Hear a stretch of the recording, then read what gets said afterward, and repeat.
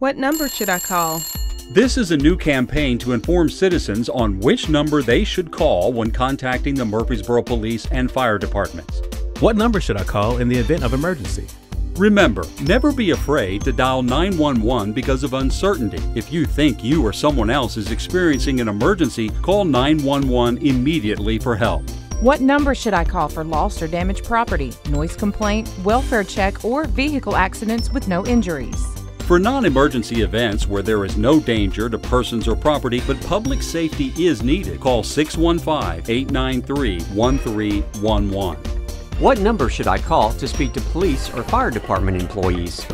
For matters that don't require a police response, such as contacting a department employee or administrative section directory, call 615-849-2MPD. For the Murfreesboro Fire Rescue Department, call 615-893-1422. By calling the correct phone number that matches a citizen's need, it will enable the timely processing of 911 emergency and non-emergency calls and possibly save a life. So now you know.